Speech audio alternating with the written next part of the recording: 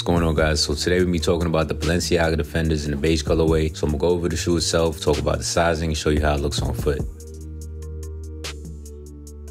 So these come in a standard Balenciaga box with the logo on the top and the sizing on the side. Inside of the box, it comes with a sports bag and an extra pair of laces in beige.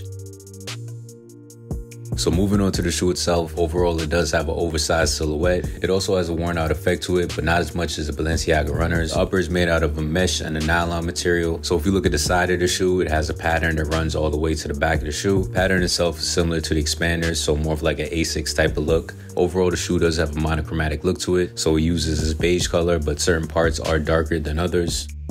Moving on to the front of the shoe, it has your sizing along with one Balenciaga logo. Top of the toe box, there's one more Sporty B logo. You have your laces that come in the same color as the rest of the shoe. Then on the top of the tongue, there's one more Balenciaga logo. On the inside of the tongue, it has your sizing, and then on the insole, it got two more Balenciaga logos. And then moving on to the back of the shoe, we got the pull tab, one more logo, and then your sizing again.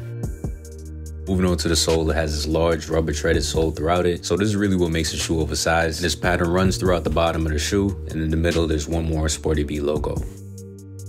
I've been wearing it a lot, but right out the box, it did come with some distressing along the sole, so that's where you can see some of the worn out effect. So on foot, these are a lot more comfortable than I thought they would be. It does kind of have a rocking motion when you're wearing it, so it takes a little bit of getting used to, but it's not anything too drastic. You get used to it as you wear it.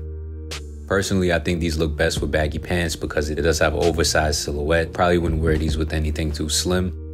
In terms of sizing, I'm a 9.5 and I picked these up in a 42, which is US 9. I usually size down in Balenciaga shoes because they do run big. So if you're gonna pick these up, you may want to size down by one.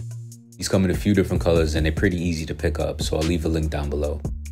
That's pretty much it for the shoe. Let me know what y'all think in the comments. Like the video, subscribe, and I'll see y'all in the next one.